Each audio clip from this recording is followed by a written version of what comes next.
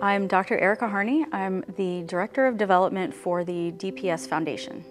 The DPS Foundation firmly believes that DPS students should be afforded the very same education of other districts in Montgomery County, and this is just one way of many that the community can support that effort. The DPS Foundation raises community support, whether that's financial or through partnerships, for the district itself and its employees. And so every year we offer awards to our teachers and administrators. And so any community member can contribute to our teacher and school awards through our website and donating with the Dayton Foundation. Every spring, we do our teacher awards and administrator awards, and those are going to open on April 1. The application is fully online. We just require some basic information about your classroom or your school and ask for individual line item budgets. Those close on April 30th, and so that application process will then be judged by our program committee, for which awards will be made this summer to start next fall.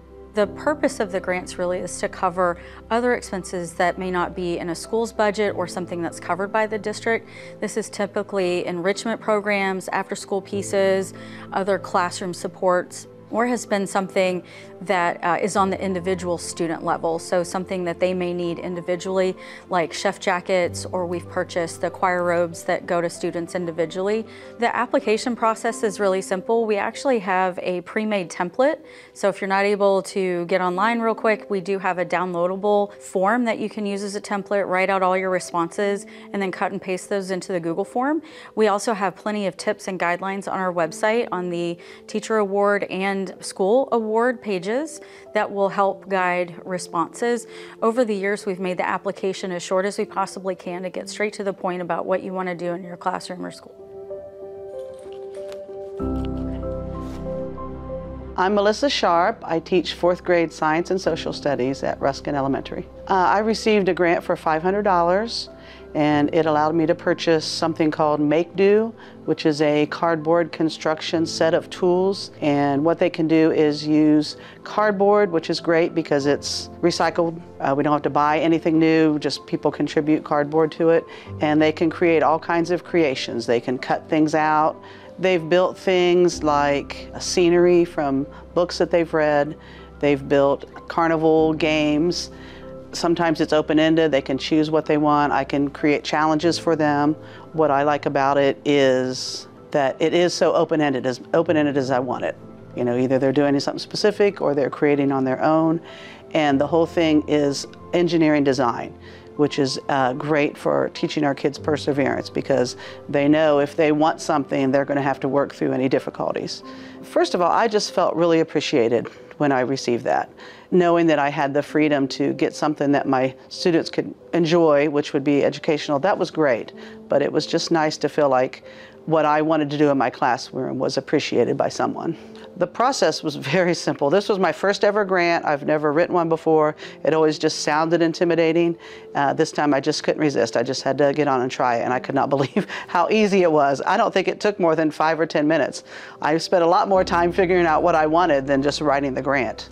My name is Nicole Plenner, Mrs. Plenner. I teach physical education, grades 7 and 8 here at Wright Brothers Middle School.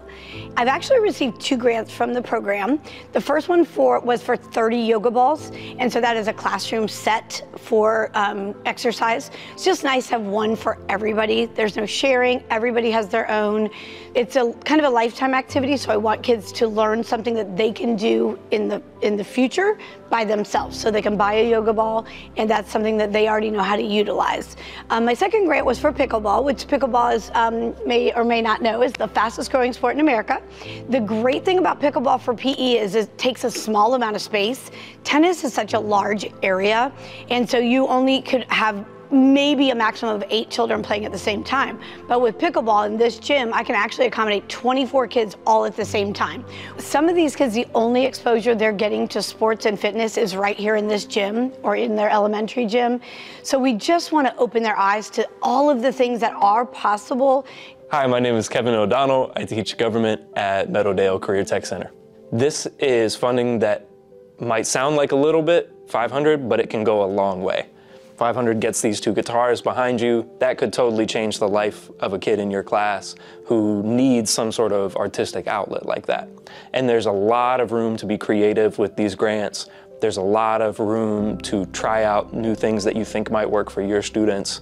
It's also built such great bonds between students and between teachers and students. There are a lot of teachers here at Meadowdale who play guitar, and so you'll sometimes see Mr. French teaching a riff to a student. I just had a teacher come in just now and say, "Hey, O'Donnell, I'm borrowing the acoustic real quick. I'm working with a student on something." And so it's built, the best thing that's come out about this is the building community around these instruments. And at the end of the day, that's what it was all for. If you're somebody trying to figure out how can I support education in the most impactful way possible with the amount of resources that I have, this kind of thing would be the place to direct your resources. A little bit can go a really long way. Sometimes we look at our budget and it's millions of dollars going here, millions of dollars going there, and then this is $500 that can be absolutely life-changing for an individual student or a group of students.